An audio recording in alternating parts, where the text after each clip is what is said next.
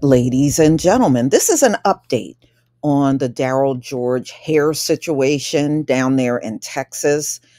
So, we know he was suspended twice over his hair. So, this was over a 2-week period. And this is him wearing a natural hairstyle.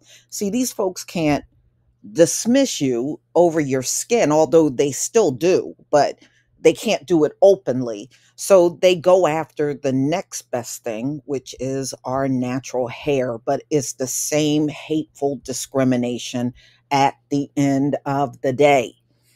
So now he and his mother are suing Texas Governor Greg Abbott and the state attorney for allegedly failing to enforce a state law that prohibits hair discrimination. Darryl George, he's a junior at Barbers Hill High School, and this is a town that is roughly 40 minutes outside of Houston. He's faced numerous in school suspensions since the 31st of August due to his natural locks. School officials say that George's locks fell below his eyebrows and earlobes, according to local media report, which violates the district dress codes for male students. You know, it's amazing how only black students violate the codes over their hair, but nobody else in the school is violating the code. I don't believe that. You know, I've been up to these schools. I've seen students walking in there with bright red hair, blue hair, pink hair, green hair. I've seen that. So I guess that's professional to you, but natural locks are not.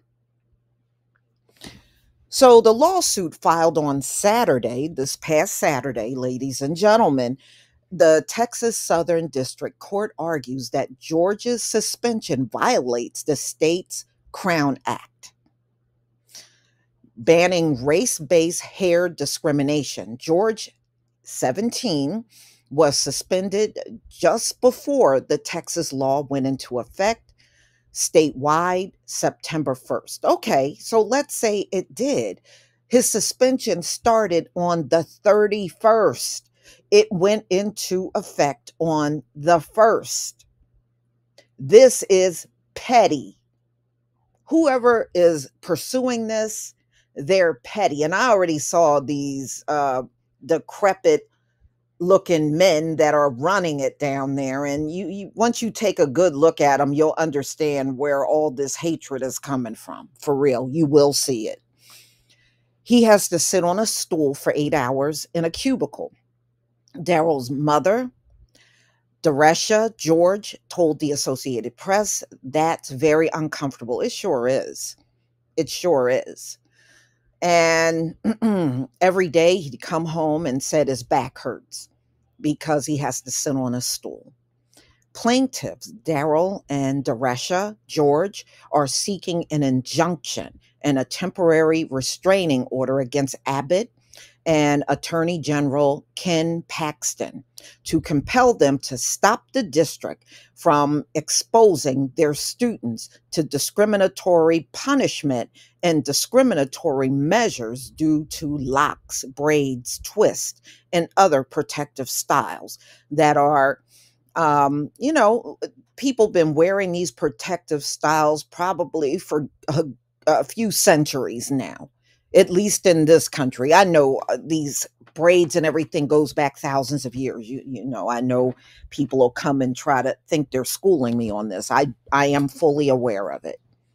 So anyway, the filing comes after the school had to clarify to the courts whether the new law prohibits grooming policies dressing addressing the length of a male student hair. The student suspension continues to generate questions about the legality of punishment students for their hair and the extent of the newly passed protection laws. Mm-mm-mm. So the Crown Act refers to laws that ban discrimination based on their hair texture or protective styles associated with race. First introduced in California in 2019, the act in part bans discrimination against hairstyles that are often associated with race, which can prevent employers, educators, and others from imposing strict rules related to one's physical appearance. Now, they said there is a white student that is walking around with their hair in locks in the same school, and the principal won't do anything about that. He keeps addressing Darryl George, but not this other student. He uses the excuse that his hair looks like that because of his religion. Y'all, can you name the religion that white people have that calls for the people involved in that religion to have locks? Write it in the comment section if you know of this religion, because this is what the principal is trying to say. That's why he is protecting that student, but he won't respect the rights of Darryl George. This is just too obvious. For real, it is. All right. So the Crown Act expanded the definition when it comes to race in California Fair Employment and Housing Act and the state's education code aiming for protection across workplaces in addition to K through 12 public and charter schools, according to the official website for campaign to pass the legislation. Hair discrimination is rooted in systemic racism, and its purpose is to preserve white spaces, the NAACP Legal Defense Fund said. Policies that prohibit natural hairstyles like afros, braids, bantu knots, locks have been used to justify the removal of black children from classrooms and black adults from their employment, organizations added. So far, 24 states, along with the U.S. Virgin Islands, have signed the Crown Act into law. Isn't that amazing? Our hair is the only hair that needs a law. So, anyway, Alaska, Arizona, Arkansas, California, Colorado, Connecticut, Delaware, Illinois, Louisiana, Maine, Maryland, Massachusetts, Michigan, Minnesota, Nebraska, Nevada, New Jersey, New Mexico, New York, Oregon, Tennessee, Texas, Virginia, and Washington. Texas was the 24th state to implement a version of the law, which went into effect September 1st. The legislation has been proposed in 20 additional states and Washington, D.C. Wow, you would figure Washington, D.C. would be one of the first places. Guess not.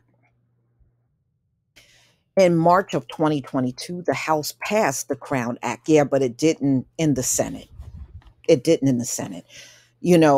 Sometimes these folks refuse to pass something because they don't want us to have any protection. They know it's a problem, but they don't want to do anything for us. And remember, the Senate is very whitewashed in this country. It does not reflect the country at all. Not at all.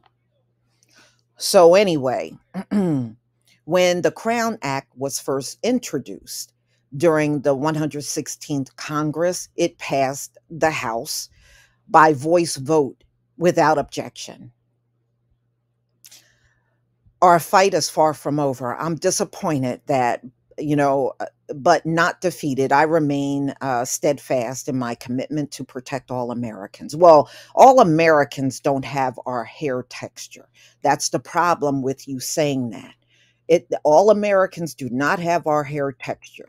And we know when these suspensions over the school's dress code, we know these are things in there written against black children.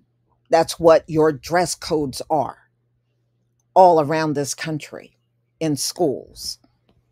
So, anyway, y'all, I'm glad they lawyered up.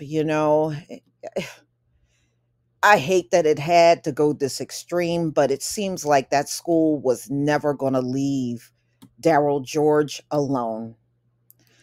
I sure hope they prevail in their case and they won't do this to any more children in the state of Texas or anywhere for that matter where they have the Crown Act in effect. Please leave your comment and subscribe. Don't forget to hit on the notification bell, and I'll see you on the next video. Peace, family.